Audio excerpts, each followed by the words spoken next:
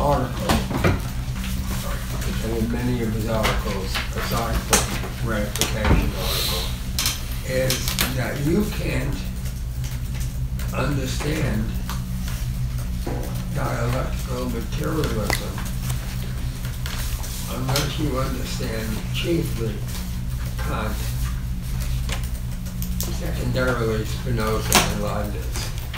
And people who call themselves Marxists, who don't know how you situate them, are essentially pissing in the wind. They're not really engaging the problem that Marx had to engage, and Lukács had to engage, and many others, although hardly any in the United States. And he starts with Reification. And in fact, I noted that he has a huge discussion of Reification, but actually nails it down twice in one sentences, in single sentences. What is Reification? I think that reification is the thingification of human relationships. That's what it It's is. like the commodification of relationships, and it reflects it reflects the commodity as Marx started Capital with. And he argues secondly that not all production is commodities, and production can be both commodified and non-commodified, without really discussing what it is that people do in any detail. What non-commodity production is in our societies, or it may not have been in 1923 in Hungary. What is non-production of goods? Can you give an example of this? Or did you read it and say, I better find out? I'll go to class and find out. The non-capitalist production of goods, or the non-industrial production It's of the same thing, non-commodity production. non-commodity. Well, capitalism implies commodification. So these would be pre-capitalist forms Yes, still exist. that still exist. Yeah. Primitive societies. What? In primitive society? No, and they still exist. This is 2019. Oh. I would say that when I make scrambled eggs in the morning for myself, No, that's leave the home alone. okay. What are non-commodified forms of production? The family. Yeah, all right, let's leave that alone. That's too... Leave that one too. Yeah, no, let's leave it alone for the moment.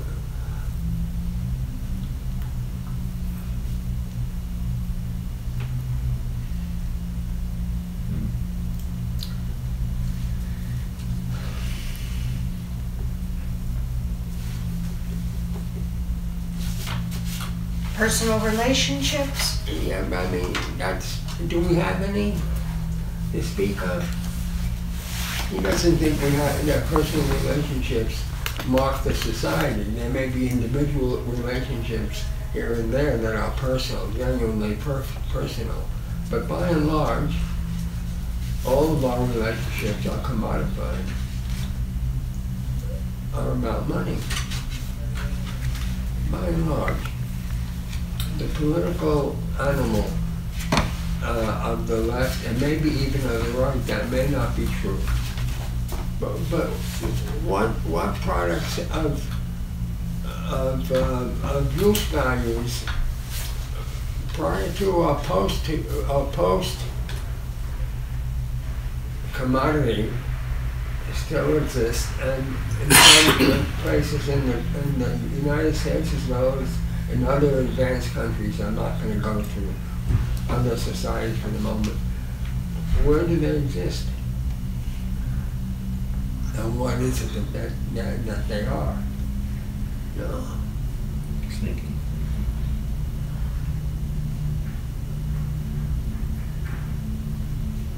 Maybe it's the price of urban living.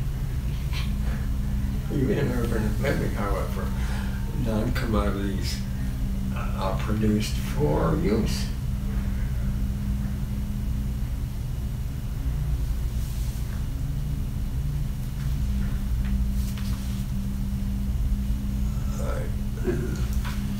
It seems to me that, I mean, that like there are small, you know, voluntary communities which... Millions of people in this country. Yeah. Hundreds of thousands in Britain.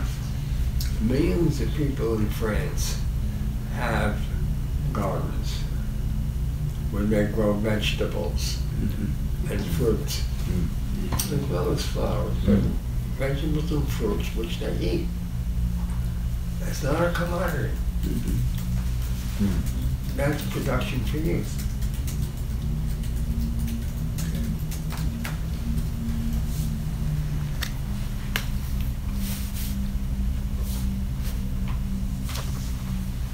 What else? And now I'm just talking about products that are not human products initially, which are still human products ultimately.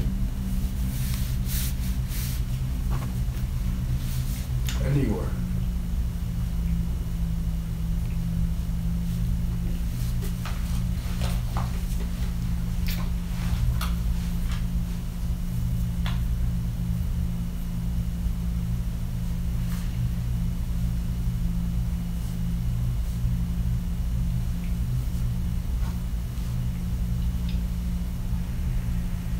All right, I'll start you off.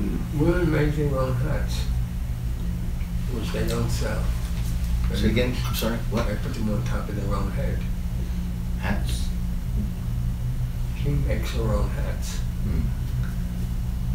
So, So knitting or sewing. I see. Well, knitting or sewing, Okay. right, but Art. repairing is not counted. You can repair in a dry cleaning store, bring your garment to a dry cleaning store and you can get it repaired. Or people go repair at home. But as a product, they ought to make something. They make shirts, my mother made sweaters for me. Of course I don't wear hats. Generally I don't wear hats.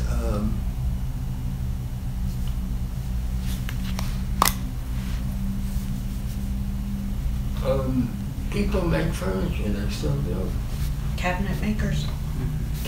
People who make cabinets who are not cabinet makers, but who learn how to do it and then make cabinets, make chairs. For self-use. What? For self-use. Self-use, yes. And when he says that pre-capitalist societies also produce commodities, the distinction he makes is what?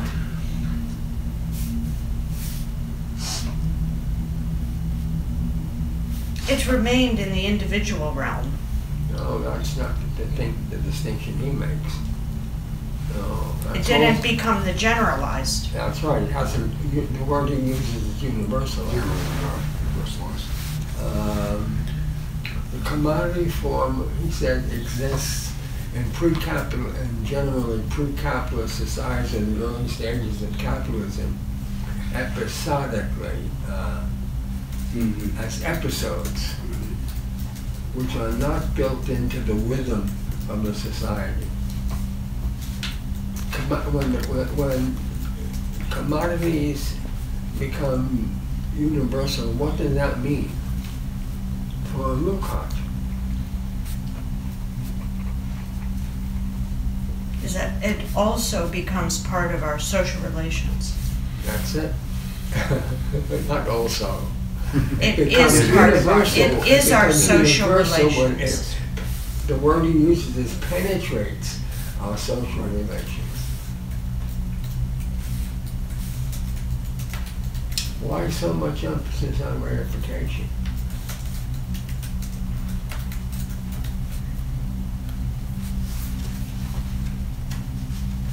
Because the penetration of our social relations with reification is what creates the sense of powerlessness and passivity before change. Yes, but there's a general phrase. When It becomes universal. form penetrates the social relations, what happens is that the structure of society itself has become commodified, including most personal relations. The word personal relations is in some respects antiquated. Yeah, page 85 is a very nice sentence that it does this too. Yeah. However, even when commodities have this impact on the internal structure of the society, this does not suffice to make them constitutive of that society. To achieve that would be necessary, as we emphasized above, for the commodity structure to penetrate society in all its aspects and to remold it in its own image. Yeah. That's what I had in mind. Yeah. It's not enough merely to establish an external link with independent processes concerned with the production of exchange values. The qualitative difference between the commodity as one form among many regulating the metabolism of human society and the commodity as the universal structuring principle has effects over and above the fact that the commodity relation as an isolated phenomena exerts a negative influence at best on the structure and organization. The distinction also has repercussions upon the nature and the validity of the category itself. Where the commodity is universal, it manifests itself differently from the commodity, as you were saying. Stanley was saying it's a particular, isolated, non-dominant phenomenon. Until, at the Graduate Center, until I taught a course in capital, David Harvey did not teach the first chapter of capital. Because he didn't believe that the first chapter of Capital was relevant to Marx's theory of capitalism. Or if it was relevant, it was a minor relevance. He always teaches it now, which is good. But many courses in Marxism, and I wonder whether the left communists in Germany, which have 300 courses in capital, I wonder whether those 300 study groups in capital study the first chapter. That would probably depend on whether they're Althusserians or not, too. Well, in some ways. But not only Althus there. Yeah, no, I know. It's But true. Stalin. Yeah, Stalin too, right. And- yeah, sure. Lenin never had a theory of reification. No, I know. Yeah. It is as if he never read chapter 1. Well, it was a great, I mean, I think, we're on to something here in the sense that, what's really being denied by the people you're mentioning is the social relations of production. Yeah. That they're only interested in forces of production and that mobilization, and there's never really been an attempt to conceptualize the social relations of capital, or as Marx said, and what we read at the beginning, to build the world in its own image, the bourgeois class, right? That but Lukács also, replaces. Lenin said Yeah. that we should have no problem with the capitalist factory as a school for workers. He teaches them the discipline is necessary. He liked Taylor very much. He did. He read Taylor very actively and used him. Yeah. Gramsci is soft on Taylor. So, It is soft on Taylorism, that's right. He is, definitely. Yeah. Gramsci is a right-wing communist, or he's actually a centrist. Not where you would not know unless you read Gramsci much closer than most people read him. He was his prison letters and his correspondence, which is before he went to jail, is all full of this conversation about the factory system. Not that it will be with us forever, but we have to keep it because it will teach workers discipline and it will enhance productivity.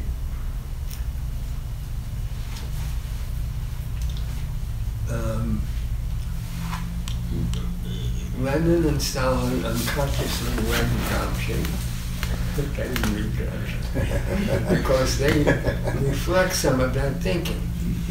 Stalin too late, and into the 30s and 40s. In fact, if we don't examine social relations as an aspect of bourgeois consciousness and bourgeois philosophy, I mean the small p, not just the profession. If you don't examine the factory that way, you don't understand social relations politically. Social relations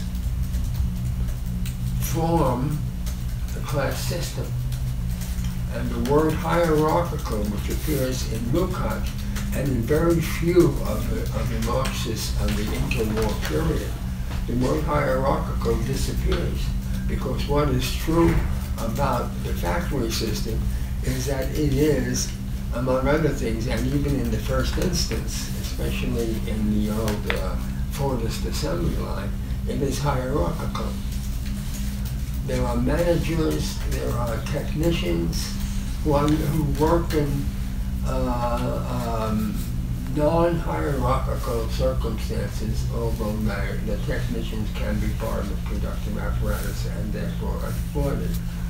But the concept of bourgeois social relations either disappears or is relegated to a footnote. But when Lukács brings it, and that's why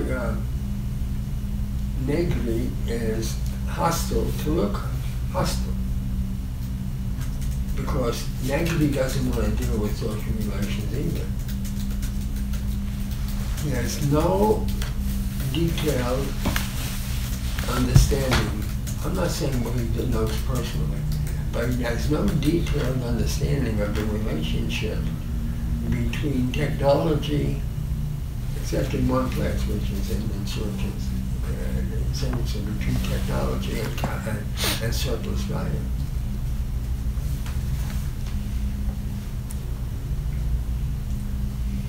The development of technology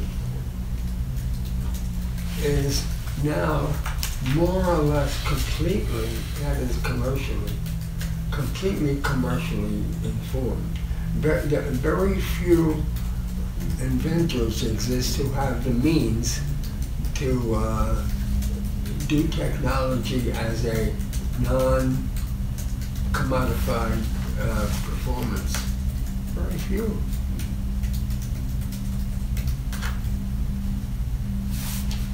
Well, hence the language of the startup, the new entrepreneur. The academic as entrepreneur is the new thing too. Right. Searching for equity. Right. So this is the new, the new concept.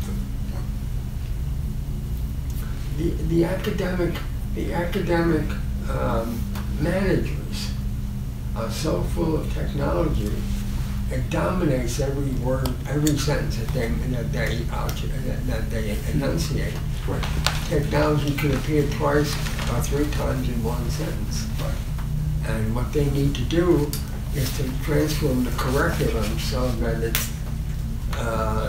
enhances technological change. But also the curriculum is being determined by the ad astra systems because it's based on numerical and algorithmic value, not on pedagogical or necessary value anymore. It's all based on numbers in the room. As sports, baseball too. Yeah, like statistics and analytics and baseball. Velocity. You remember, we used to talk about this, why do they pull the pitcher after 80 pitches? When we were growing up, it's like 130, or Dizzy Dean would go, 13 innings. Today, the guys are out after the 5th inning because the arm is an investment. It's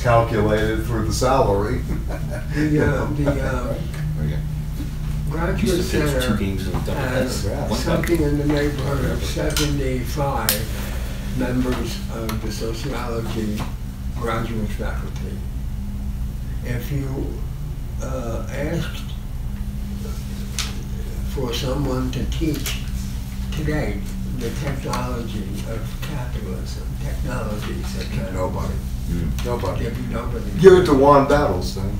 Huh? Give it to Juan Battle. Give it to one back, Right. make it into another set of statistics. Another set of statistics.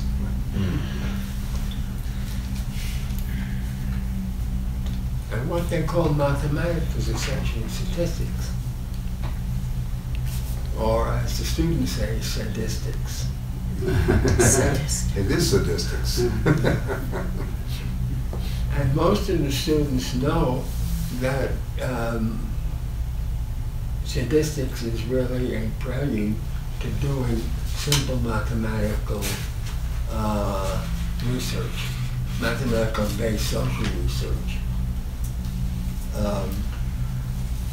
I have had a student who I still see on a regular basis, Dan Douglas, who's very good in statistics and can do it and can get a job in statistics. In sociology, almost any time he wants, and he's trying to avoid it. He's now teaching at, what's it called, up in Hartford?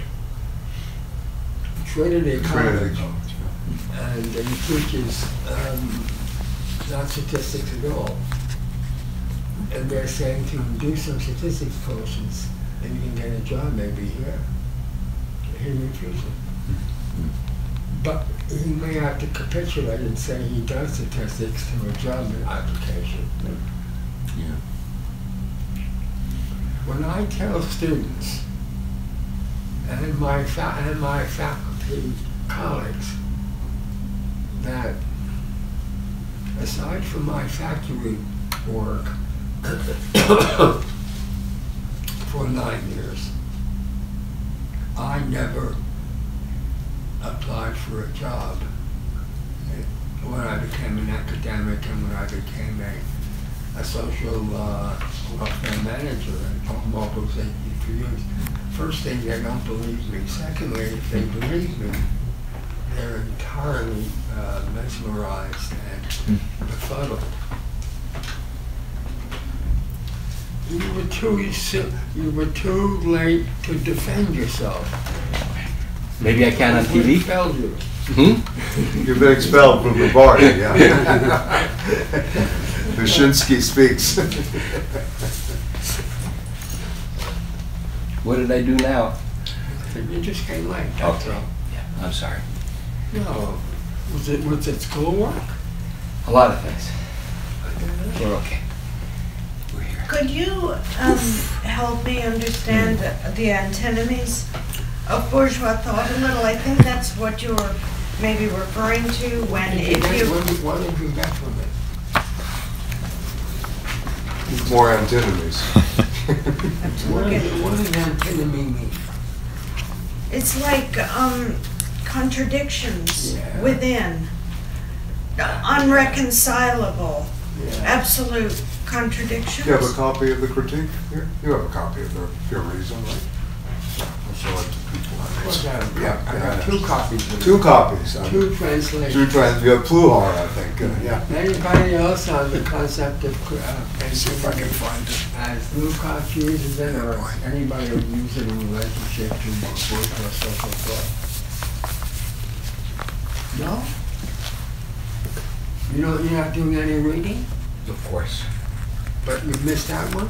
I'm late. I have to catch up. Gotta catch up in the reading. No, it's the group. Well, the group seems peculiarly science.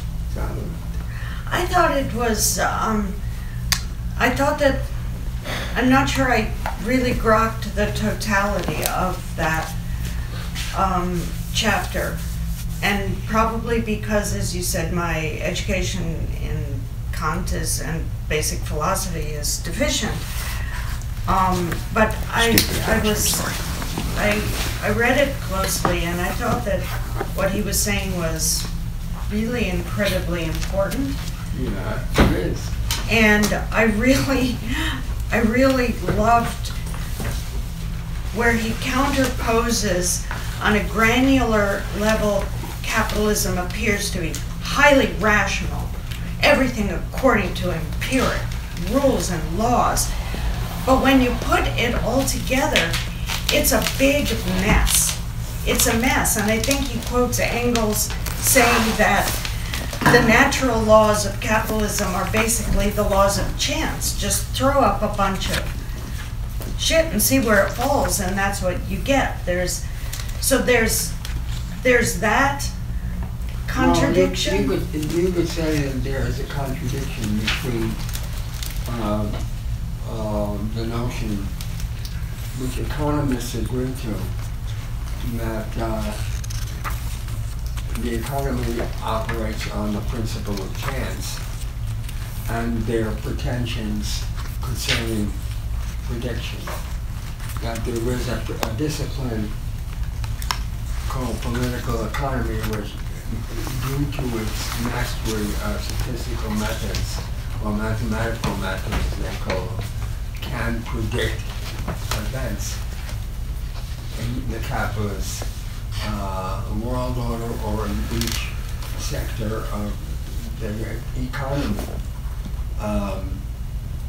Needless to say, in many cases they are dead wrong, because they were already been bought and paid for, either consciously or unconsciously, by the social order. One of these people is Paul Krugman, who is ostensibly a liberal, follower traditionally of John Maynard Keynes, who does both prediction of catastrophe and assurance on continued growth. He does this almost in the same article regularly. But the most important one is the one that you came close to talking about. We have the appearance now of full employment. But many companies, including Walmart, employ people, don't call them part-timers, but employ people in so-called full-time jobs at 28 hours, because at 30 hours they have to pay unemployment insurance. So on one hand, you have the appearance of full employment and the actuality of a lot of partial unemployment.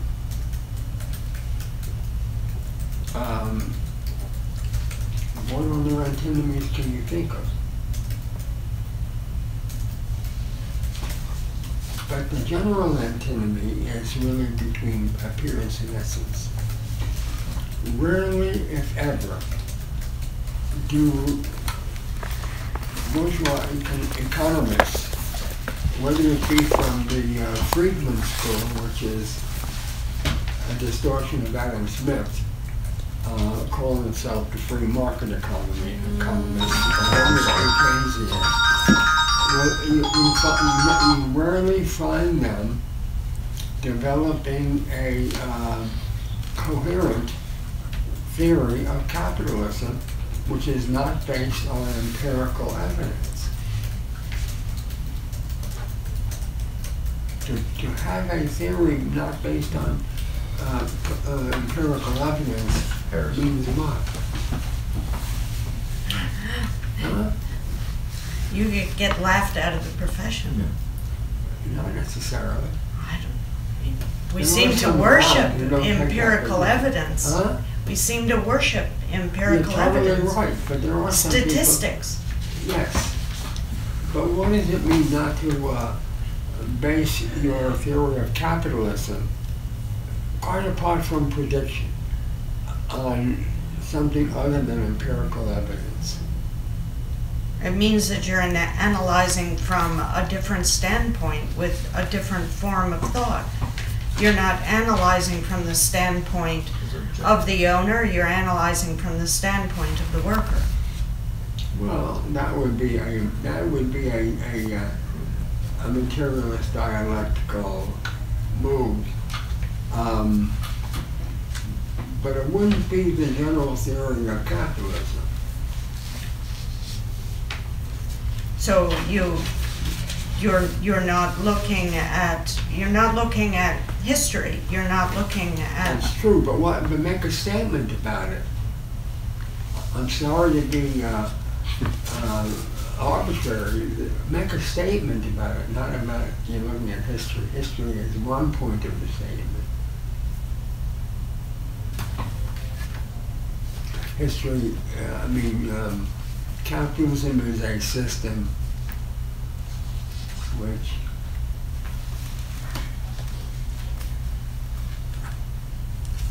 derives its surplus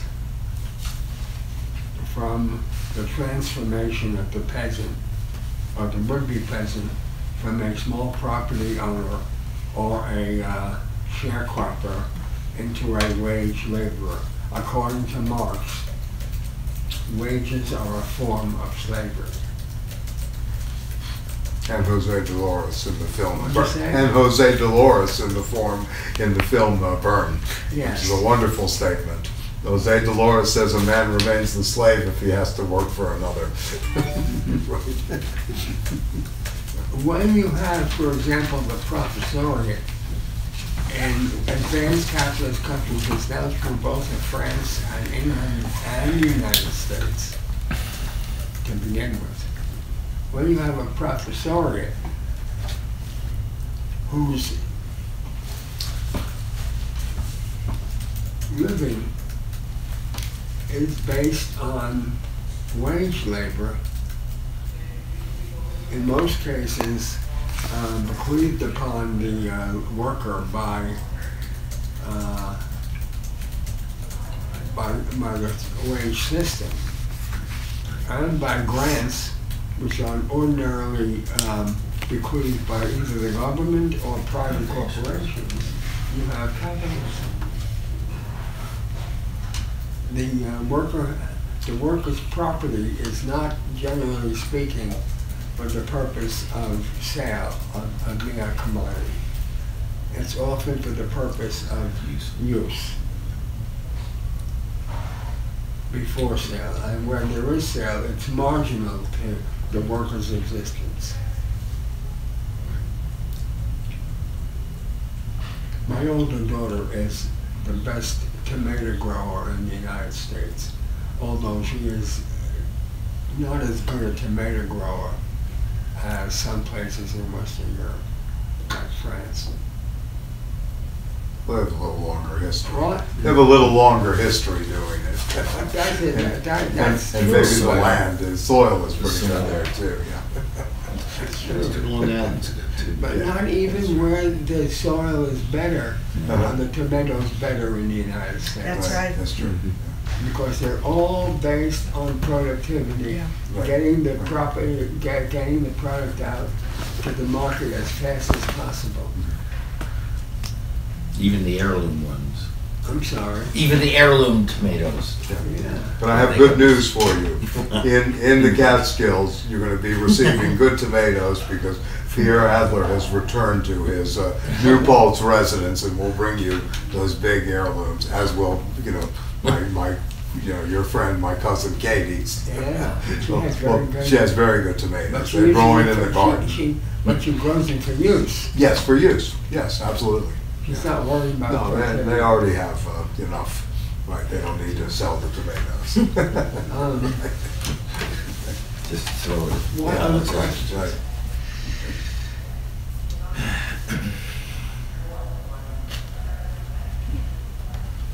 Nothing else? How does Kant resolve the problem of the antinomy of bourgeois thought? This is about 90 pages in this book, by the way. I found it on the shelf. So this is where Lukács is getting it from, is a section called the Transcendental Dialectic. That's the thing in itself discussion. Yes, and it's the antinomy of pure reason. It begins, not only the thing in itself, it's also on it's also on cosmology and other things, to be fair to Kant, but, you know, yes, it goes into the thing in itself, and the distinction between appearance and essence. So this is in Book 2, Chapter 2 of the Critique of Pure Reason, called the Transcendental Dialectic, and it's called, the entire section is the antinomy of pure reason, but it's developed, you know, in many, many parts. And, yeah. Before you get to the notion of the ideal, you have to resolve the but Lukács is obviously taking the concept of antinomy, not working this out as a cosmological or, you know, argument at all. Yeah, it's bringing it back down to earth. You have a thing in itself. Reality consists of the thing in itself. How do we get any scientific notion of any object which is grown, which is cultivated, which is everything from human beings to tomatoes? I don't understand them. If you have a thing in itself, thing itself is in principle unknowable.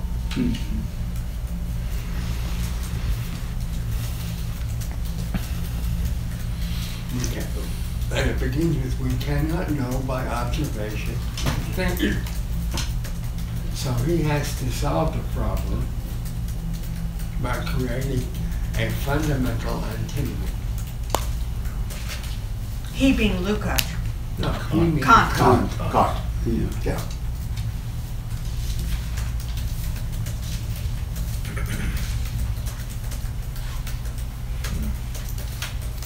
Through indirect means,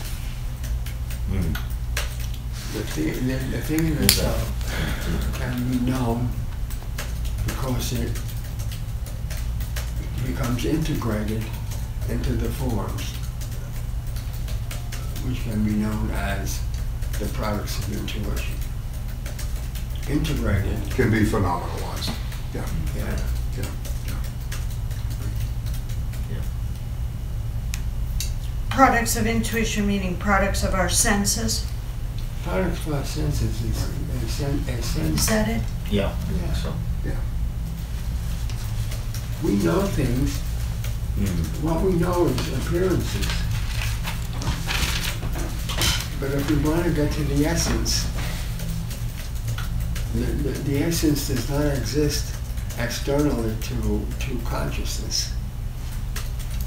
The essence exists in consciousness. And consciousness thought of as universal. That we have an interior form which is to a large extent not available to us, to our sensibility, to our senses. It becomes available to us through scientific experiment.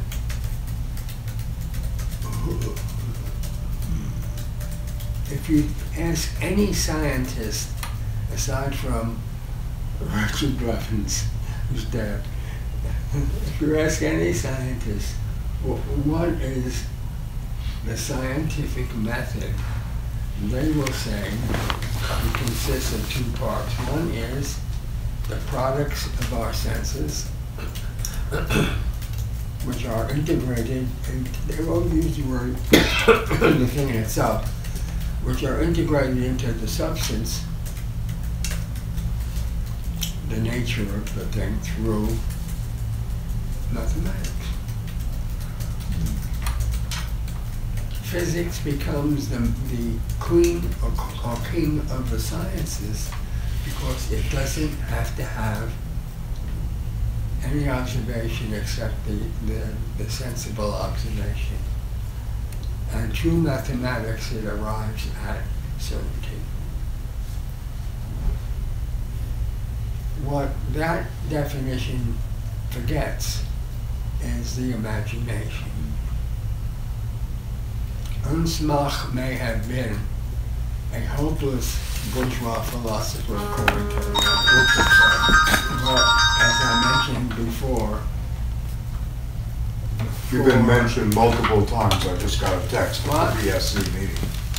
Well, You've been mentioned multiple times at the new caucus meeting. about my I just got a position text on to that effect, yes, about you. Your name was Oh, invoked. Kant. No, not as Kant, I know. I'm just saying, your name was mentioned. It was, you know, And what, if you're multiple choosing- times. He didn't say what What- context, what- but what- at the meeting. Content. What- Yeah, what- you get I it. don't know the content or the context. All you He have just- to do is just say texted Stanley me. Aronowitz and they'll tell you how many times he's been mentioned. Multiple could be. Multiple could be anywhere from, yeah, Can't be three. yes, can't be three. Yeah. So you Your said that intuition. leaves out the imagination. What?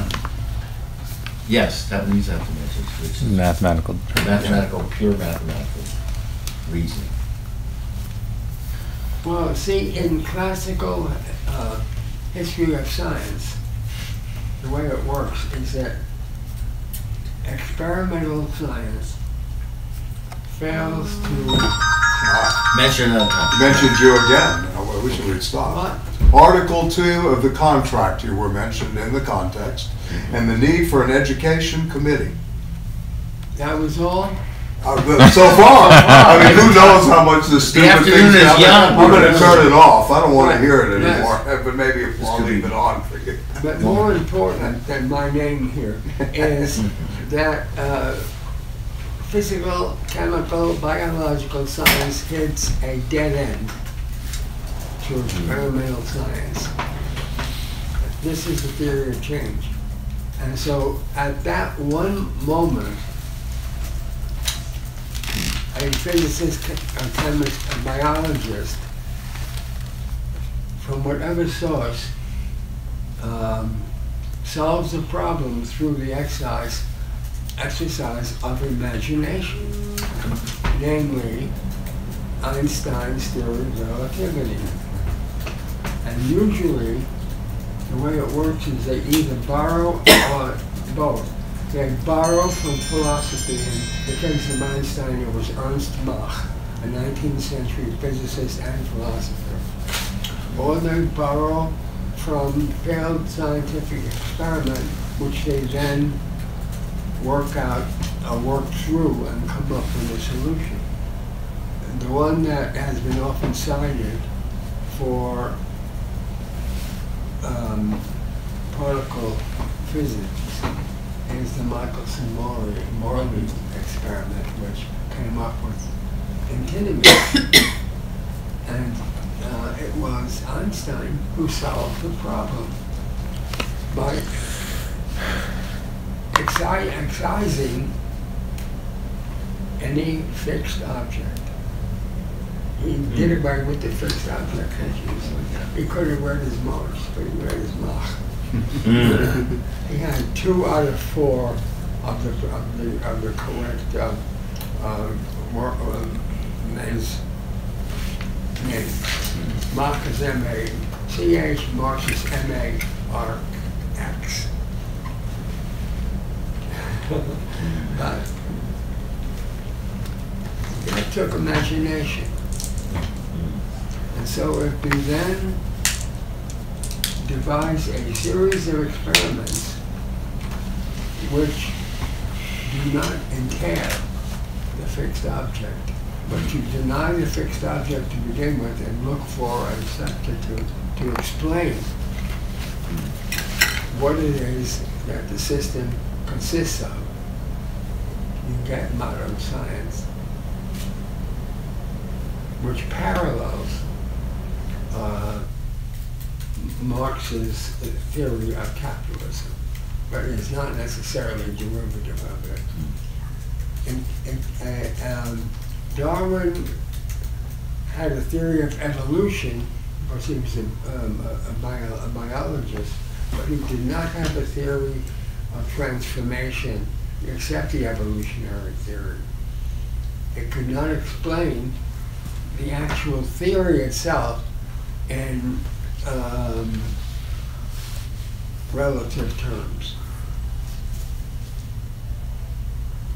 And the Soviets, who were thought they were Marxists, but were actually Newtonians, denied the theory when it came out, even after 1920, when it was confirmed by the Physics Society, and carried Newtonian physics into the 1930s. But aside from them, on the side of them, a whole group of Soviet physicists agreed with Einstein and tried to convince the Central Committee and the Academy on Einstein's theory, which was that this essential theory is that measurement depends on conditions of time and space.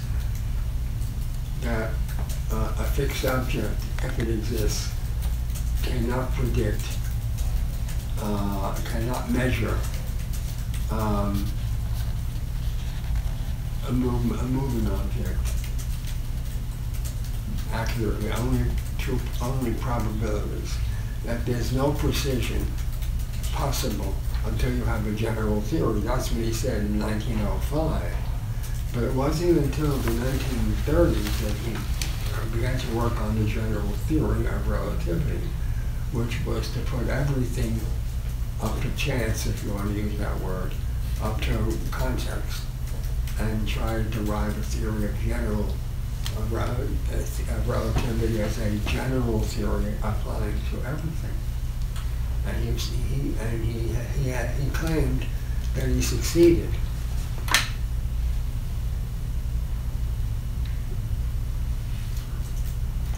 We always are working with relative objects.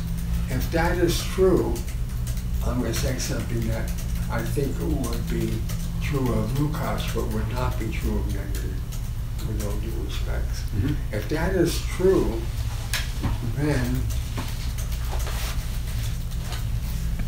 we can have a universal or a general theory of capitalism without citing a single statistic.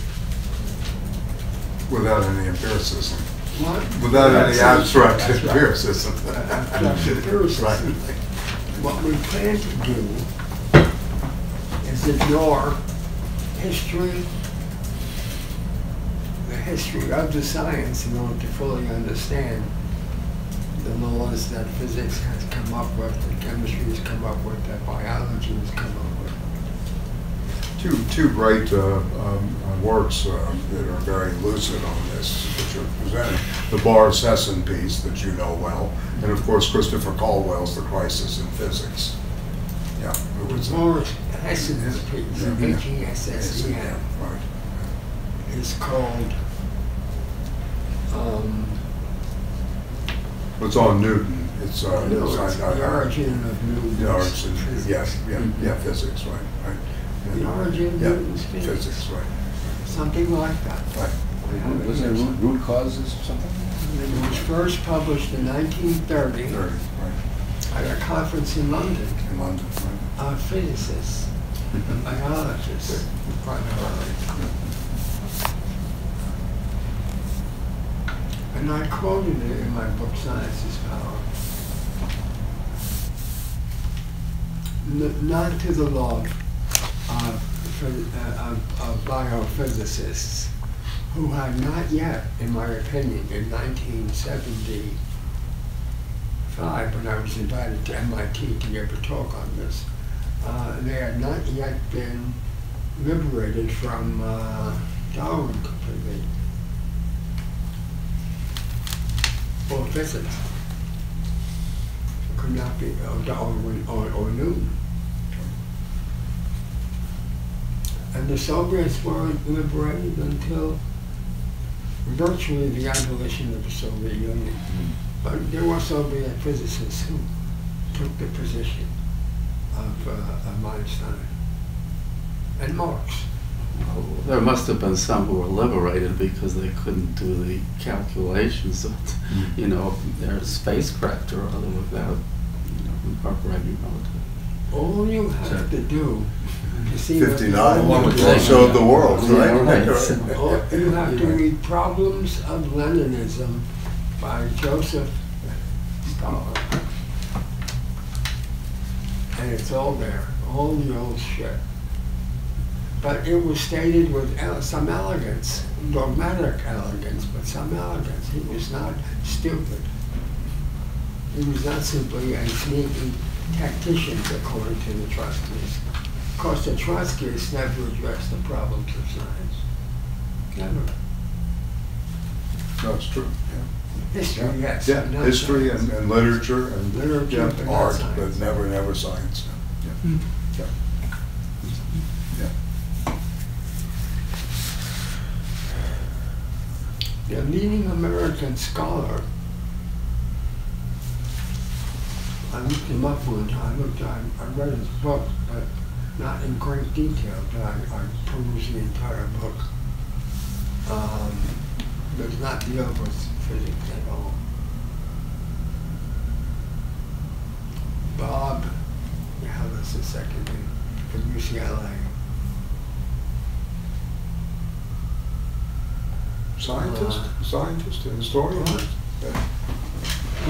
A historian of science you're talking A about? very prominent one. Oh. Charlie Post is simply the pimple on the ass of Bob. Right. You're not talking about Brenner. Huh? You're not talking about Brenner. Bob Brenner. Bob Brenner, okay. Trotskyist. I got you. Okay. Yeah. In my mind, his best book's on Merchants and Revolution. Merchant, it's first. First book. Not Scott, Yeah. yeah. First and best, but in my mind. But yeah. Anyway.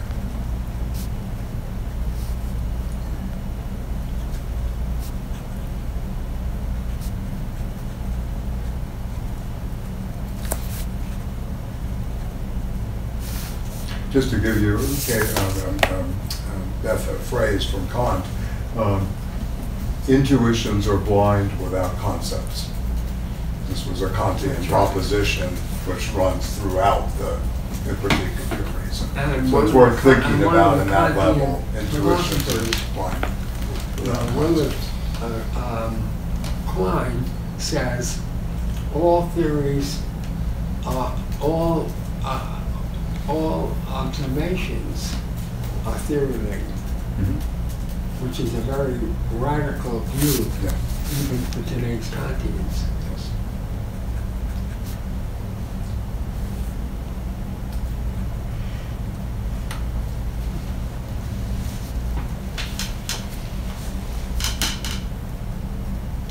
If you choose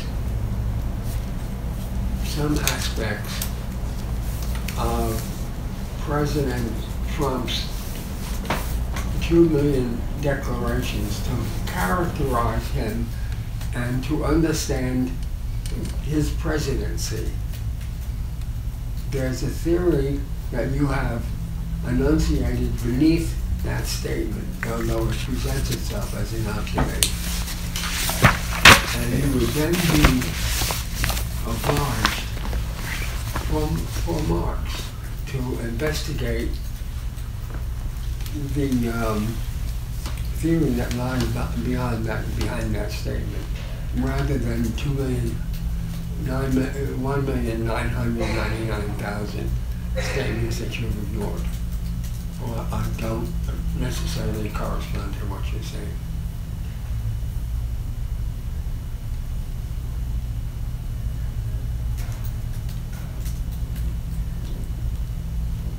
I do believe that that Trump's theory, although he may not be aware of it or doesn't think of it as a theory and did not work it out as a theory and then talked about it, that his theory of chance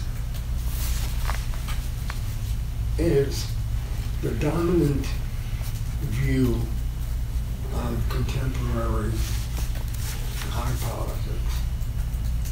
We are dealing with chance, and we are dealing with chance, and chance requires that we put relative phenomena together to get at the theory. And what those phenomena are, which is really a Kantian idea, what they are requires selection. And the selection will tell us more of what we think than the statement that we have made. And that would be interesting to see what he would select.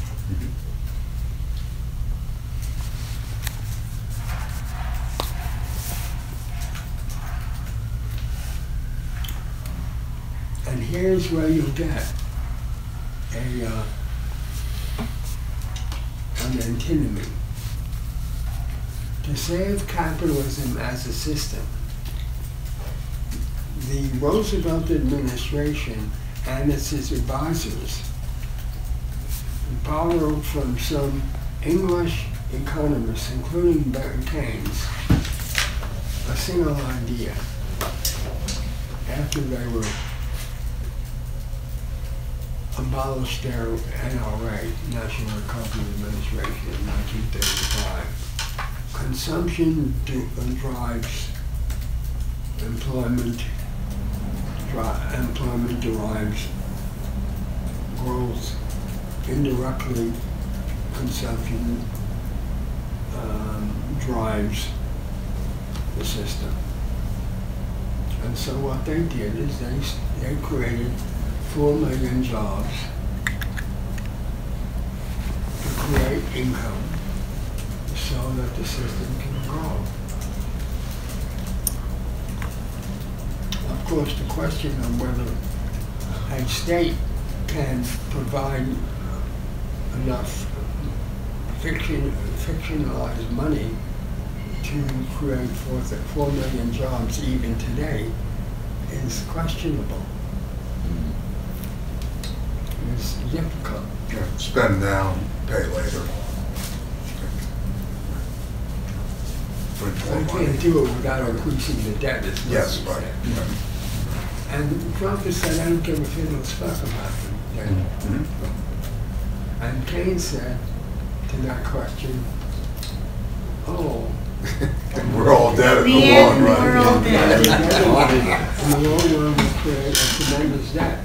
Keynes, and the long run will all be dead.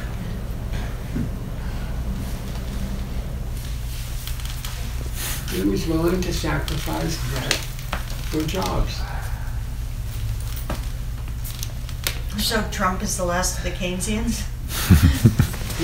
His Keynesianism has been missed by all these fools, one of whom is Paul Carter. Yeah, exactly. He is not permitting the market economy to go its own way. He's declaring that he's for lower taxes because lower taxes are going to stimulate investment and employment. He has not been so bold as to create through fictional dollars, fictional meaning you create dollars without an economic base of recognizable debts. He won't create fictional dollars to produce jobs. He'll reduce the rate of interest. He will encourage private companies to employ people but not at 40 hours, but at 28 hours, hours below the unemployment rate.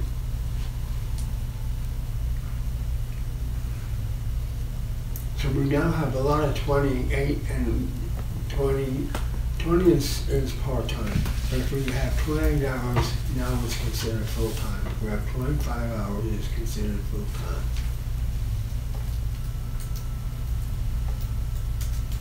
If we have 29 hours, it's considered full-time, but not by the federal government.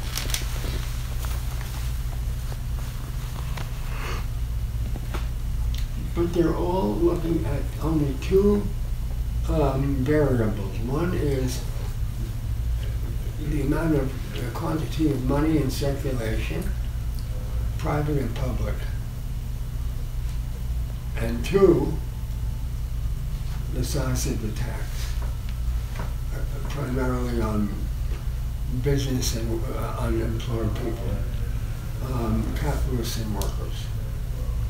Those are the two sources. The Keynesian is to actually create unemployment through consumption, but mediated through jobs. What kind of jobs?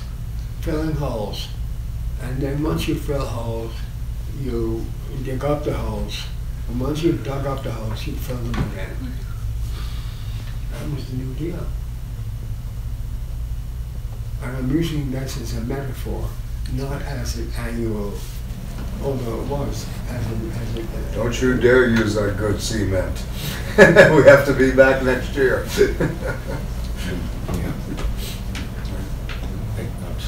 Now they talk about the new Keynesianism.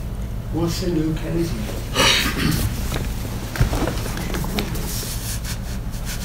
You read The the military Keynesianism. Do you read the New York Times? No. You read the Wall Street Journal? Marx would read both before 6 o'clock. No, he didn't get up till 12. But. New York Times, Wall Street Journal are equivalent on this issue. That is, that employment can be generated by lowering the rate of interest. New York Times, Wall Street Journal. The other point of view, which is that employment can be generated through direct investment by the government, borrowing from banks in order to create jobs of whatever productivity. That was Roosevelt's view. And he declared a bank holiday to dramatize what had to be done.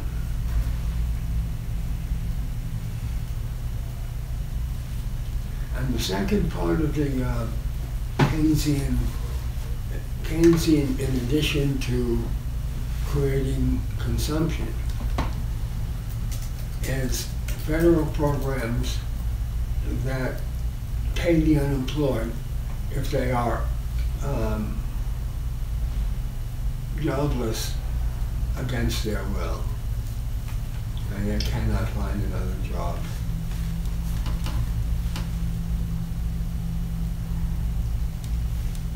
And the general formula was, according to the United States Congress bill of 1935, you should retire with 50% of your salary in the last 5 years of your employment. Because the assumption is you've already bought your house, you're already 60 years old,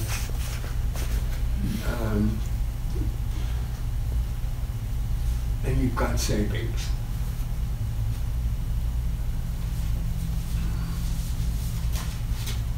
But people have fewer and fewer savings in this country. And that gets reported too, by the way. They've used up their savings by borrowing money to pay their mortgage and their rent and their food bill. What you call the new Keynesianism, isn't that simply the switch of monetary for fiscal intervention? That's all, but Keynesian was not a monetary policy. But if you're talking about jimmying the interest rates, that's monetary policy. That's quantitative. But Keynes was for creating new jobs directly by borrowing. Right. There's a strange melange now of a monetarist view with a new kind of Keynesianism, right? Of which the Republicans have really taken up from Reagan onward. You know, it was a switch of allocation. If you remember David Stockton, being in, the hardship man on all the social programs. It was a remilitarization or reallocation of enormous funds to the military Keynesianism. Yeah. The one thing you can say about the Democrats is that they have a great talent. They can snatch defeat out of victory. Right. The jaws of victory. Right. I think they're on the way.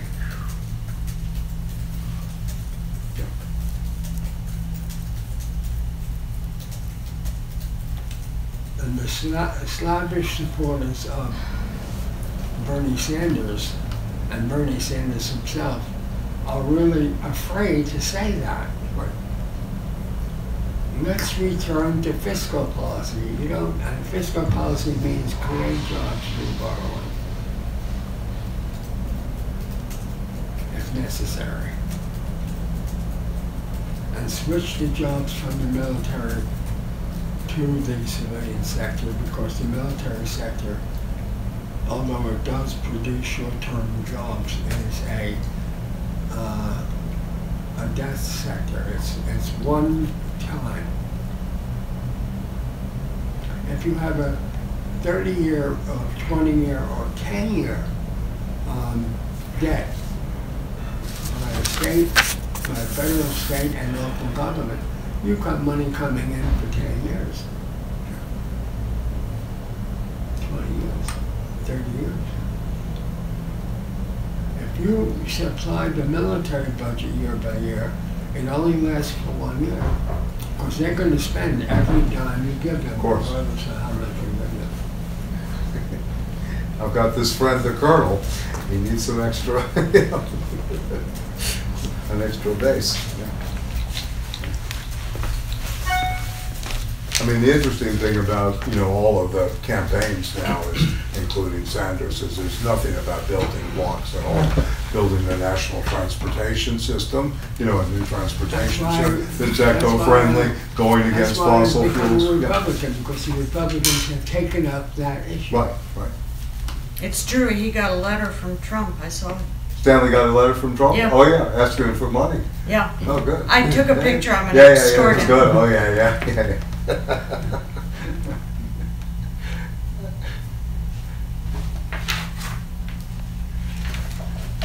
The worst thing will be when Clinton sends him a letter, asking for support. No, that one he'd throw away. Yes, indeed. All right, now the most difficult question for our session. And that is, what is he talking about when he talks about the subject-object relation?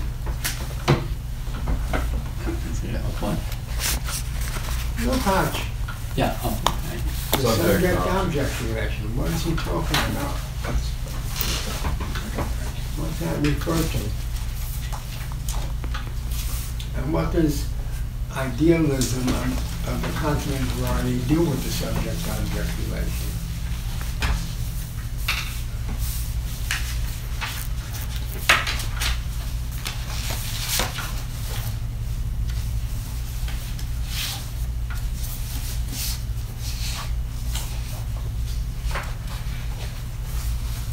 I'll pose it in a different way.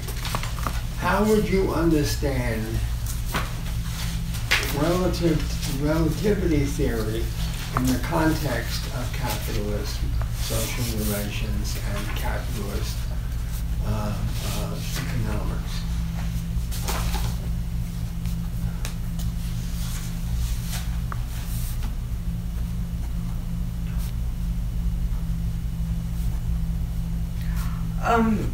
Well, with relativity,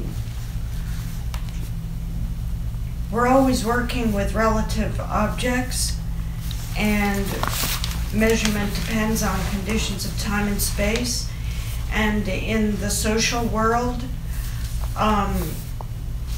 things change. The subject can become an object, and the object can become a subject. And so when we say we are working with what? What did you say we were working with?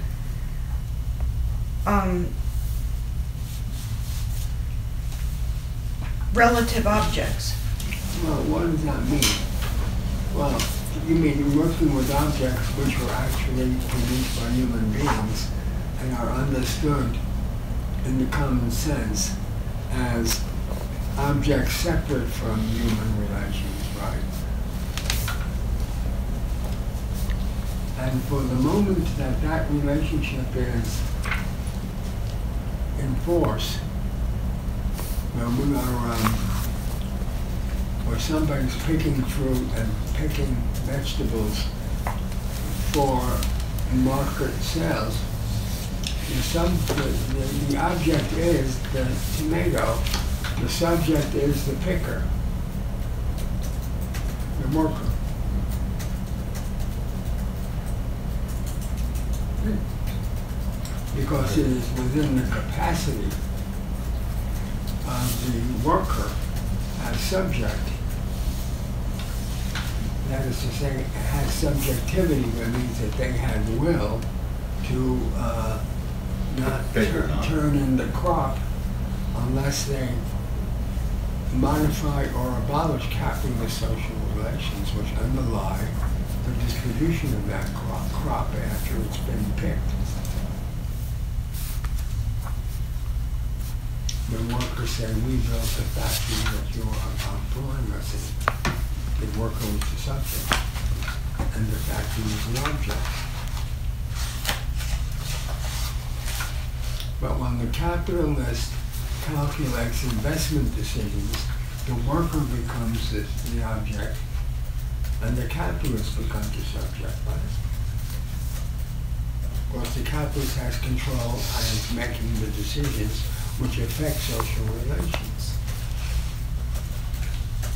The workers become subject in a certain respect also when they negotiate the conditions of their own employment, whether it be health care or wages or death benefits or pension. Their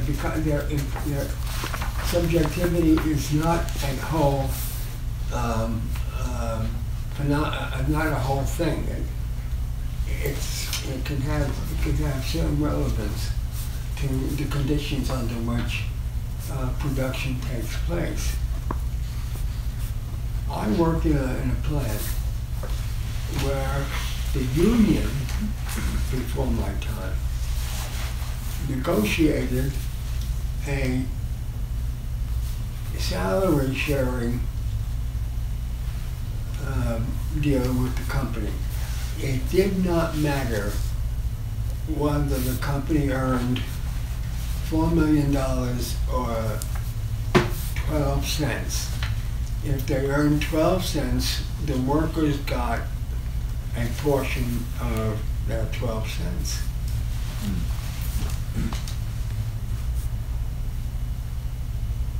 The capitalists lost money, and the workers are not getting what they usually get for one, which was $4 million, and they got 10% of $4 million, and they went up to 12% in my lifetime. In one contract, 2% more than before. That's exercising productivity. The position that the Communist Party took is that that's company unionism. Not necessarily. It could be understood as a result of a struggle. You know, the athletic, the professional sports teams have very elaborate things about that in terms of the gate, especially in the National Basketball Association. Yeah, yeah. They get an which is a much more players' league. Players' league compared to the football. Right. When Marvin Miller negotiated the abolition of the reserve clause, everybody knows what the reserve clause is right now. No. It's un-American if you don't know that. I'm just it's un-American if you don't know that. That's all right. But the victory was stupendous. Stupendous for the baseball players. Before Miller's negotiation of the abolition of the reserve clause was in effect, which meant that the company reserved ownership, in effect, of the workers' wages and benefits and other working conditions for the lifetime of that worker in the company and in the league. The name of the player, very aptly, was Kurt Flood for the St. Louis Cardinals. Kurt Flood the floodgates opened. Yes. Miller did the negotiating with Kurt Flood sitting next to him. And so today, there's no reserve clause. The company, that is to say, the owners do not own the worker. There's a certain period of time when the worker has to serve. But the owner does not, after that, the worker is free. which has forced the owners into very long-term contracts, which are protected, where guys like Robinson Cano at the Mets have a contract, till they're 40 years old, which was unheard of years ago. Yeah, which is very interesting in that regard. And you forgot to mention that you missed your calling vis-a-vis Marvin Miller. Stanley could have been the players' unions. There you go. I was also, and John was his assistant. Maybe they still want you. No, you were what now? Huh? You were, what was your position? At the time, I was a union representative. And Miller's wife was active in the West Side Committee, which was fighting over renewal, and I was part of it because I lived in 84th Street. Jane Jacobs too, right? What? Jane Jacobs was in that group? No. No, not in that group. That was one or another. So we're fighting together against reserve clauses, against housing discrimination, against tearing down houses and building luxury houses. Yeah. And we won a partial victory. Of the 4,000 units of housing that they built at that time, 2,000 of them were devoted to affordable housing, the terms of which were negotiated. Now we talk about affordable housing as if it's God's gift to us. Of course, nobody talks about how much is the rent. The rent on affordable housing today is in excess of $700 to $800 a month. It requires a 6-figure income for a family.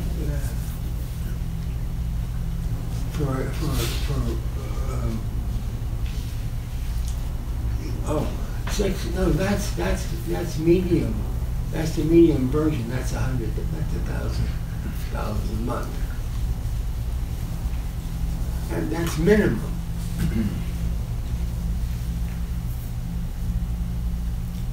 No, it's true that Bruce and Brooklyn is going to have to set aside a certain number of affordable units. Bruce Ratner, that Don't knock our backers. Yeah, I'm just kidding. And it's also true that Donald J. Trump and his family has to set aside a certain number of units, it won't be 50%. 20 or something? 30 years later.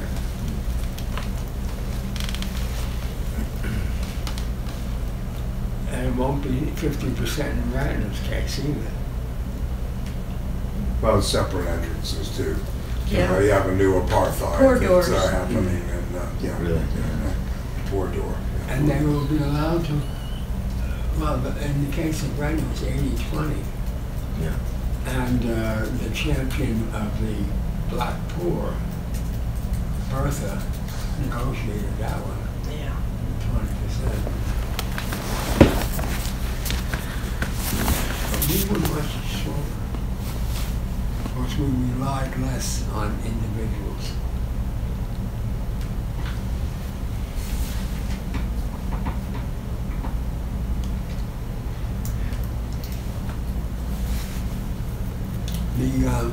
The rents in those apartments on the west side apartments are affordable housing today.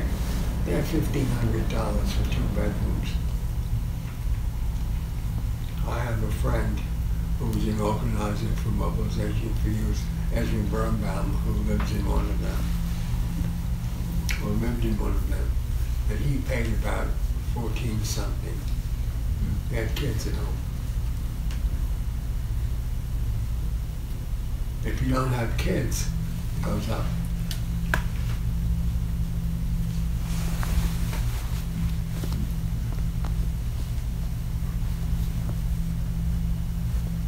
Could you explain the significance of what Lukács calls the unity of the dualities?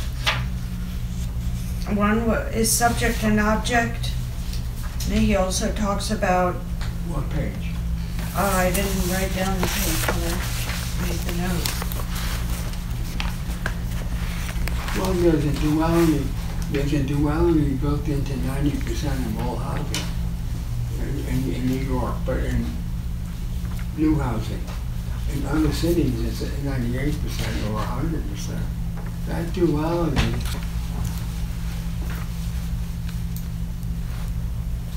at the level of rents is that the landlord has complete control over the rent, except on what he would be willing to negotiate with his prospective tenants or the local development agency, which often consists of low-end rich people who make essentially $250,000 and more. I'm talking about Cincinnati and Pittsburgh, not New York City. Here's one page where, from a previous class, but it's what we read before, but I didn't understand on page 321. At the bottom of the page, he says, this affinity can ultimately be traced back to a similar view of the duality of existence and consciousness, viz., to the failure to comprehend their unity as a dialectical process, Well, yeah, as the process of history. that's right. You can't set one standard. I'm just making an illustration. You can't set one standard for rents.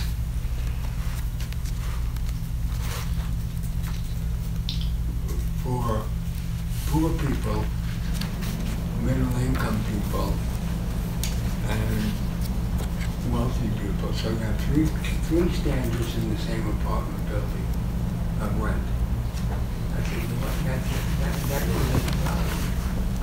On the one hand, you may be subjecting that building to entrance by people who actually make $400 a week.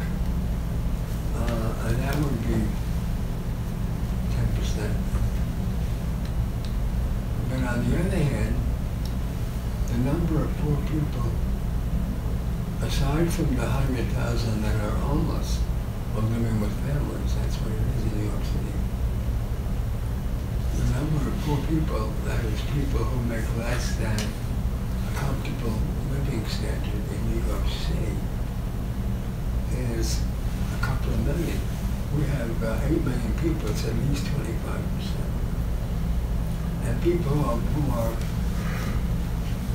earning just about enough money to keep their heads above water while paying their rent, it's probably half the city.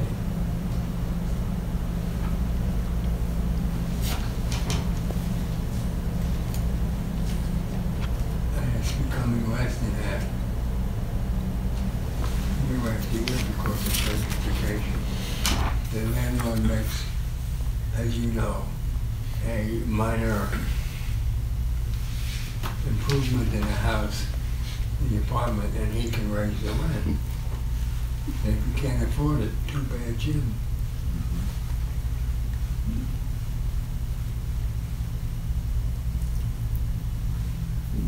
The more difficult concept, by the way, of duality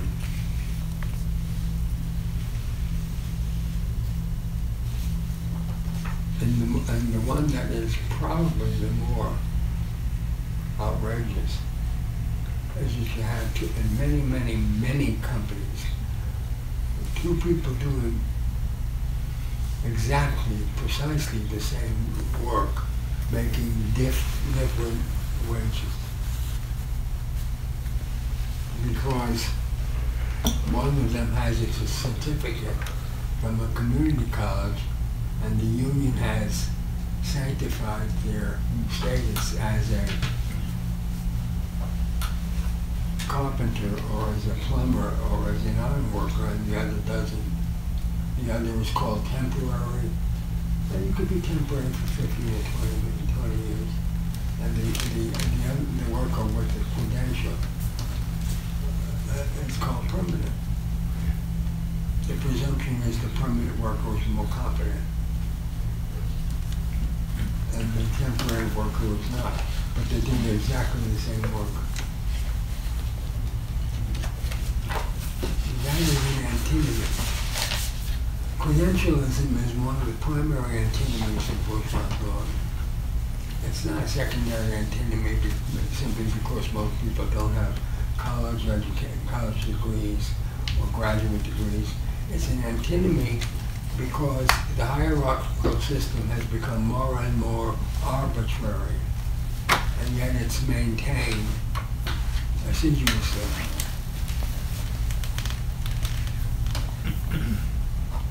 In the City University of New York, among almost all universities around the country, a PhD buys you an assistant professorship. Less than a PhD buys you an instructorship. You're teaching exactly the same class, but the one with the credential produces books and articles and will have fewer classes to teach and will have more jobs coming. So where would you see tenure in this then going forward? Well, tenure is a job property right. Yeah, right. Tenure is the wage of the worker who managed to hang on for 7 years and write a book or an article that is approved by the department and then by the executives of the university. It is also very arbitrary. My student, Lynn Chancellor, worked 7 years at Barnard College. She wrote 2 books at that time, and she didn't get tenure. One of the books' title was Sadomasochism in Everyday Life, right? That's true. Anyway, I just felt this My colleague who worked on social text, which one of its founders really, Andre Stephenson, got tenure after one 6-year period. And in 6 years he was granted tenure. He still has got tenure. He's a full professor now. And he's got 2 books. The second book is nobody knows the name, including me. The first book was about Georg, which was excellent. Right? But Lynn's class, Sadomasochism in Everyday Life, Lynn's book was no less excellent. The same people made the decision not to give her the tenure, but to give him the tenure because they liked the fact that he was writing about power. Which also, raises the question of the presumption that you bring on this with of competence and excellence, going forward. So tenure follows from that also, yeah. Where is she now, do you know? She's the chairman of sociology at the Graduate Center. She's the chair of the sociology program.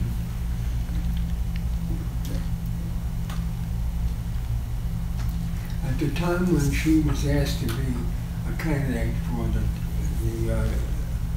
the job, the presumption was if you lost people because of retirement, death, or they quit, the university would replace those jobs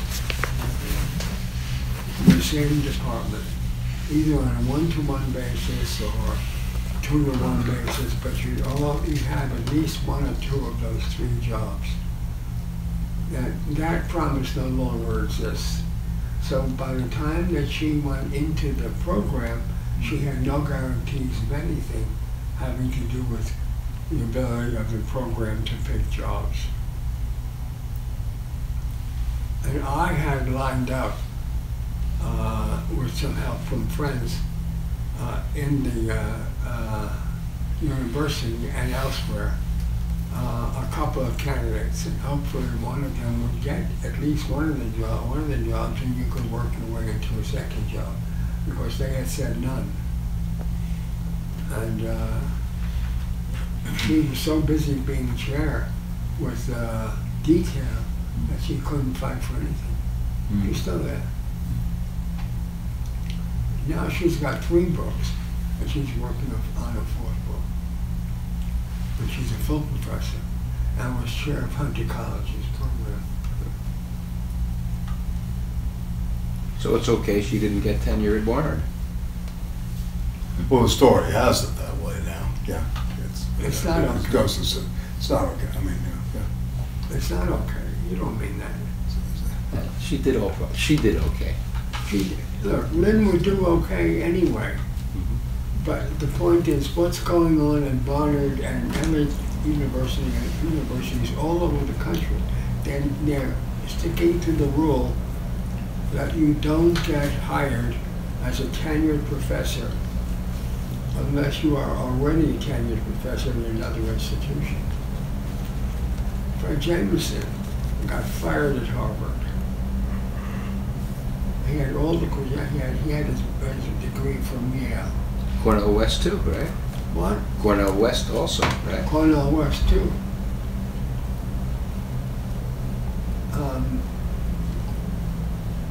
My opinion of Cornell's situation is it's much more ambiguous than Fred's.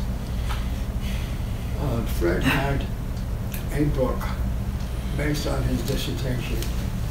Plus he had another book finished, and it was in a publisher, and the publisher said it was almost perfectly ready to go, but couldn't commit it. They split that book, right? What? They split it into It's 2 books. Yeah, they said, I was about to say, the book contained Marxism and Form and the Prison House of Language.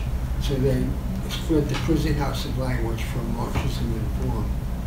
Now, it may have been that Fred refused them when he was turned down at Harvard.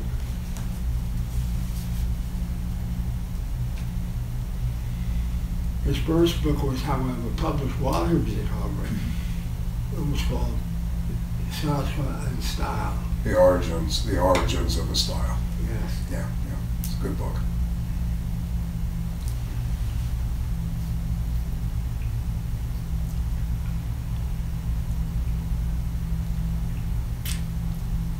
And Marxism and Form is a superb book, although I disagree with 1 or 2 of the chapters.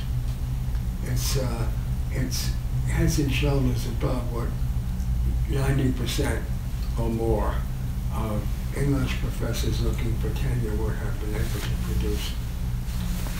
He went to France and became a Marxist of Vysotsky and variety. It's all Germans, though, in Marxism and Form. Yes.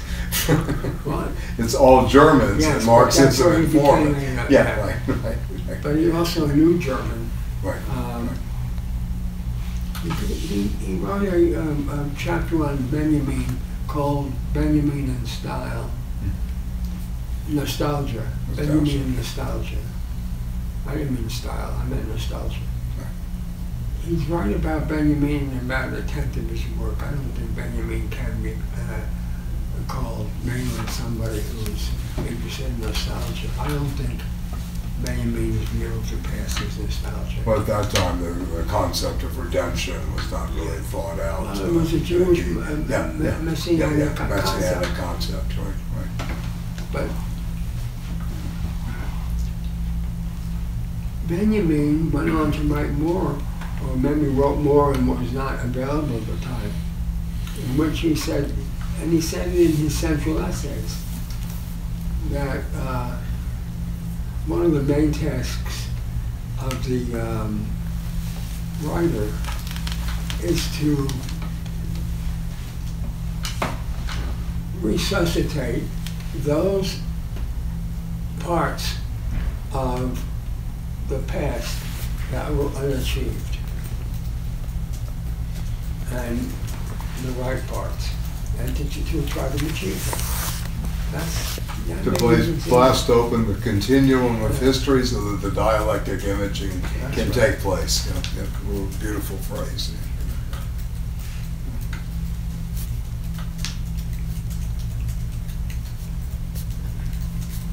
He had previously been turned down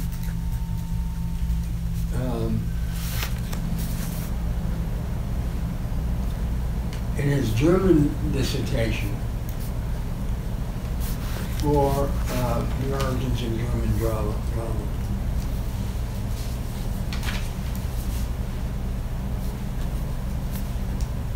Which is a pretty good book. Yeah, you could probably get tenure in most places with that book today. I doubt it. They wouldn't understand it. What is this? This is part of the problem. I got tenure and promoted on false promises. Yeah. I became a full professor without any ado, except I had to get past committees. But So what was the ambiguity with Cornell? You were mentioning.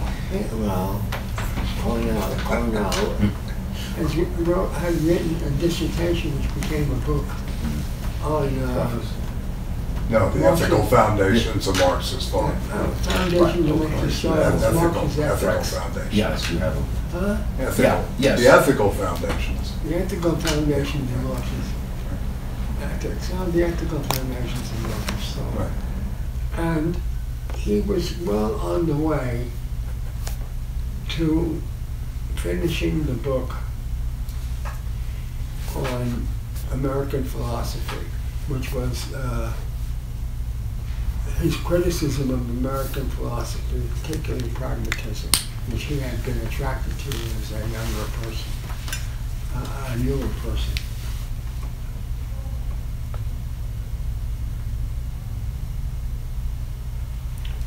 And they didn't give him tenure. He went to UC San Diego without tenure, but it was, the presumption was that he would get it, and he got it right away.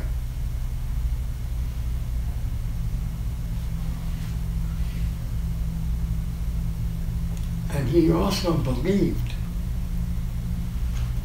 that a job at Yale was worth more than a job at San Diego.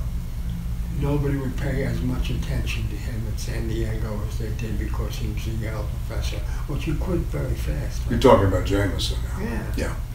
Mm. And he was living in Encinitas in California. I said, Fred, that was true, and would be true of anybody. We went from Cornell to Jameson there. Yeah, it's okay. That's okay. No, it's all Cornell right. was never hired because of his work. He was never hired because of his work. Why was he let go? Yeah. Because they were following the rule. He didn't have enough. Didn't have a solid book finished and published, except his dissertation, which did not necessarily count. That's a solid book too. You're back at Jameson, yeah. What? Yeah, right. I know, but I said his book. No, it's okay. His ethical foundations of Marxian philosophy was not considered a book. Right. It was considered his dissertation. I wrote my dissertation 2 years after my first book was published. I was already appointed a full professor. Wonderful way of doing things, yeah. Yeah. Excellent. They made a colossal mistake in hiring. A major mistake. How so? And the major mistake was They thought I was a labor expert, and that was what they hired me for. He's going to help the generations out.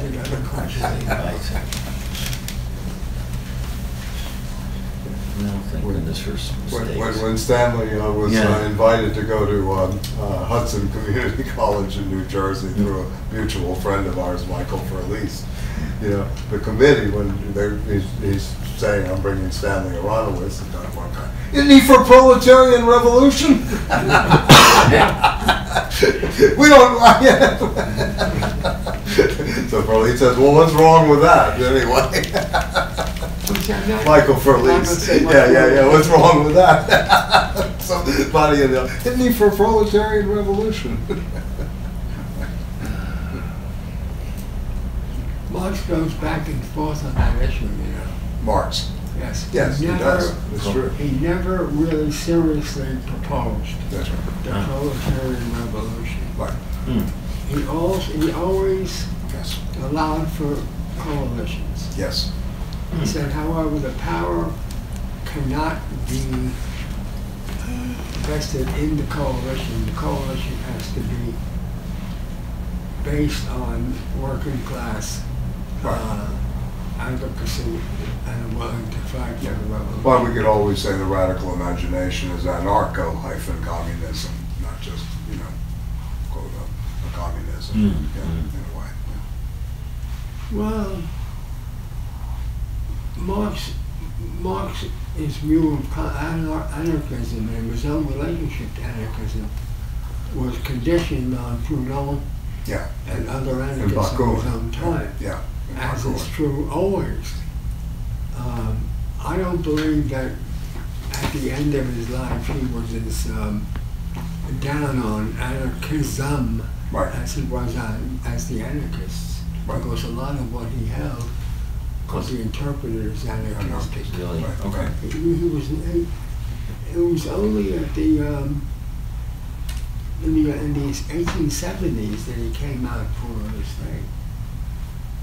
And really broke more with the anarchists then, right? Yeah. Broke more conceptually. Conceptual. Yeah, Yes. conceptual. Right. So we're taking a Well, lot different form, and Right. the concept of anarchism went out more.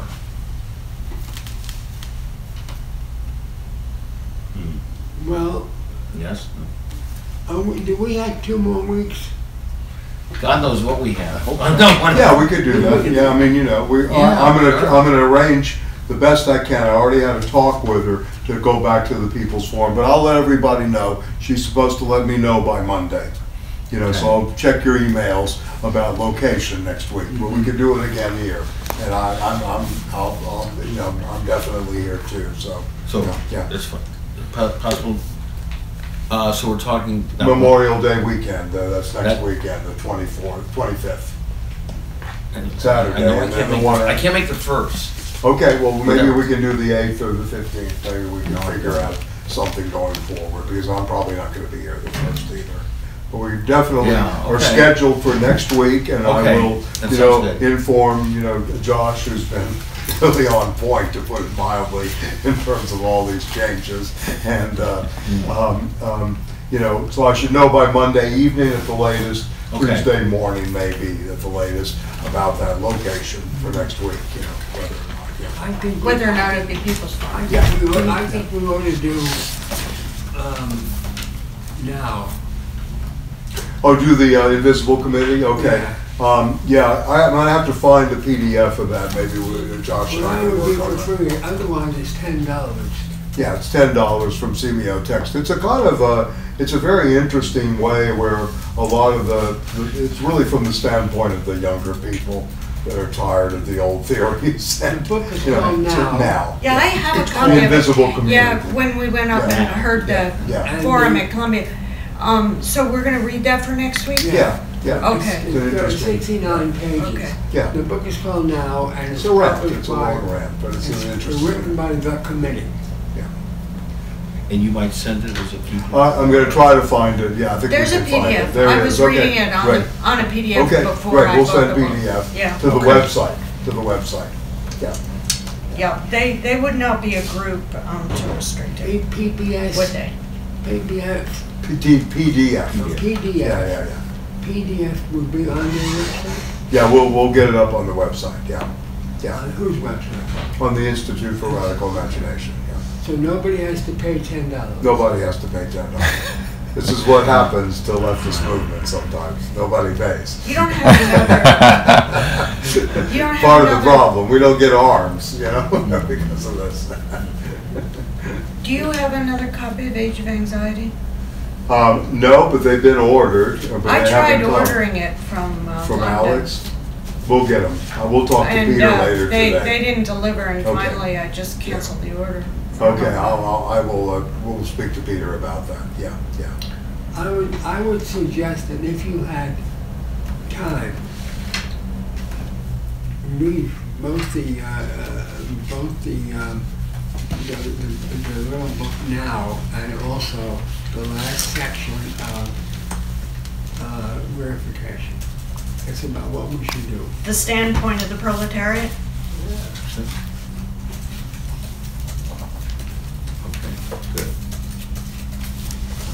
This is I've read this maybe now about 12 times. Each time I learn something more.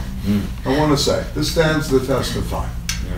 That's good to know. No, it really does. It really does. No, it really does. And the Another density, 8 more times the in there. density, It's about this the third density, time I'm the density struggling with is it. really 9 more there. times you'll do The that. level of the underlying story, it's amazing. It's a beautifully crafted piece on the formal level as an essay, you know, judging it just as an essay and thought, you know, as well as, you know, the content. It's amazing what he does with Spinoza to Hegel, Yeah. which is another, you know, aspect of this, not only the antinomies, but what he does with the order of ideas and things in nature, and then why history is necessary to think through.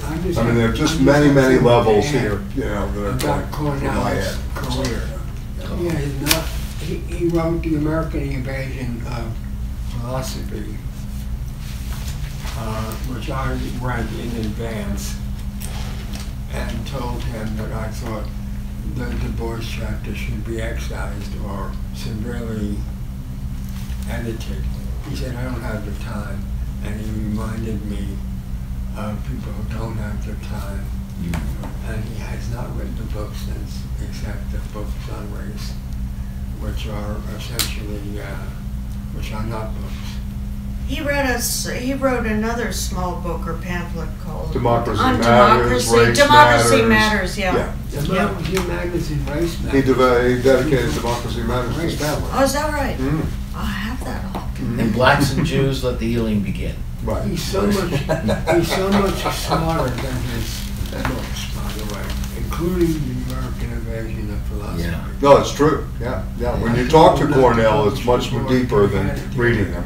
Yeah. I was To really, my mind. really surprised at the depth of his intervention at the class that I missed. I was sorry I missed the one that he went to, but I was really impressed with what he said about this material and about Stanley's book, Crisis in Historical He knows his stuff. Materialism. Which That has was- a chapter on narcissism. That was way beyond what I expected. Well, of Stanley's Cornell West. necessity of philosophy in that book kind of, you know, is a nice companion to the American. In the Crisis Yeah, of in the Material- Crisis, right, is a nice companion to the American invasion of philosophy in a kind of The very American different way. Invasion. Invasion of philosophy, yeah. Can you understand this if you're not well versed in Kant? If you're not Well, well I versed think it gives you a deeper, Spinoza? you can understand, I mean, it depends on the level of understanding. I mean, for me, it's always a pleasure to go back because he's so philosophically sophisticated and deep in terms of his understanding, which makes him Lukács, to my mind. You know, he's not just another Marxist who's very smart, who was, you know, but he's really immersed in, you know, the notions of order of things, connections among things, ideas and things, you know, antinomies. He's able to use this in such an original, creative way. Duality. Yeah, and duality of, you know, essence and appearance, and he uses it in such an original way that this is seminal. I mean, it's seminal. I mean, to put it mildly. And I think this book, I mean, as Stanley has pointed out many times, has influenced the Frankfurt School to where people have forgotten how much the Frankfurt School were really influenced by the Adorno. It launched them. Really? It launched everything. It launched everything. So that's why it's still crucial to read, whether you think, you know, he has a wrong notion, it's the expressive totality versus the structure. There are a lot of issues around this that have come up in the literature. But, you know, again, it's a landmark. I mean, you know, it's foundational, you know, in a sense, and should be foundational in the curriculum for any kind of alternative educational institution, you know. Alongside the reading of the Kant, you know, that's broken down. By the way, his friend, I mean, someone who followed Lukács early, Lucien Goldman, wrote a very good introduction to Kant. I don't know if it's in English. It's in French. Do you know if it's in English? The book on Kant that Goldman wrote? Yeah. No, it's not in English. It's not in English. It's only in French. But a very, very, very good, you know, précis on Immanuel Kant. Yeah. But anyway, yeah. Unless it's been published in the last couple of years. Yeah, no, it hasn't. No, he has no, you know. Because I looked at it Nobody's working on Lucia, unfortunately. Yeah. You know, in what I read, where he talks about the rational systemization of life, all the statutes regulating life, the lack of any, once that formalism is introduced that honors the specificity, the individual, that reminded me of the Lazaretto. Oh yeah, sure. Yeah. He had a presence among the Italian school too. I mean, you know, Lukács. Yeah, very much so. Yeah. And was also in warfare his whole life. That's another thing. I mean, that's the amazing thing about Lukács. You know. I read a story about him that when he was arrested and asked to surrender his arm, he pulled out his pen. He pulled out his pen, but he used to carry a revolver. Oh, really? Yeah. Well, apparently he was armed. The point of this was that they knew he was armed, but he pulled out one of his arms. Yeah. So, but it was to my mind, this was really some generation when you think about this. You know, I mean, Sartre, Lévi-Strauss, and Simone de Beauvoir are all just going to school now, and he's writing this in, you know, in the early 20s. Wow. You know, and it's pretty amazing what kind of came out of that period. You know what the theory of literature is? It's where the contradictions of the individual and her or his relation to various encounters in society or situations in society are. That is to say that the individual is not, according to Lukács, is not a solitary thing. Notice the solitary everywhere. The individual is caught up in those social relations, and the great novelists, whether they're aware of it or not, portray those social relations. Those social relations is fundamental to the formation of individuals. And that includes Balzac and Thomas Mann, and I don't know, has he had... Sir Walter Scott in the historical novel. Yeah, I know. Yeah. But he didn't do anything on... Well, he was anti-modernist, which always kept him outside of the... nothing on Joyce or... Sentimental education. Sentimental education, Flaubert. Flaubert. No, nothing on modernism. No. But the essay on Lost Illusions is a classic of Balzac. Lucien Rampet. But what's interesting is that Dr. Faustus, which is Thomas Mann's last novel, can be appropriated both by Lukács and by Balzac's other admirers, which would be the straight Marxists. Why do you think Arnold Hauser has been excluded from the canon? You know, did I tell you Bob Kenter taught his course as part of a core course, taught the social history of art. 4 volumes? All 4 volumes to his master's program, which he's now given up. He's retired from SVA. But, yeah. He's retired? Yeah, he did retired, yeah. Just to write. So we'll see if we'll get that translation finally. Anyway. But anyway, yeah. Now, he's taught it, but no, I don't think Hauser. Did you ever read Arnold Hauser's social history? Yeah, Hauser was part of that I did. generation. Yeah, I did too. And it was published in a major publishing house. Yeah. Certainly read by Meyer Shapiro.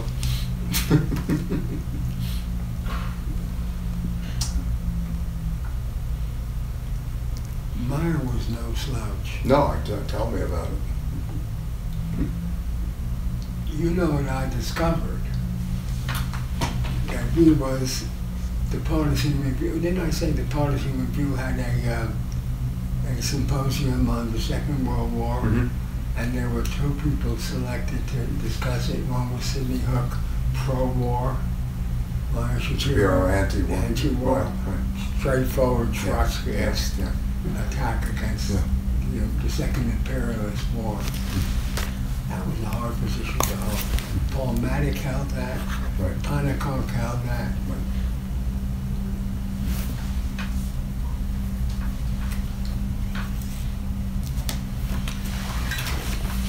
We'll see you later? Okay. Josh, if you're going down, maybe we'll catch a cab since we're running. What time is your course? 2:30, we'll catch a cab. We got 15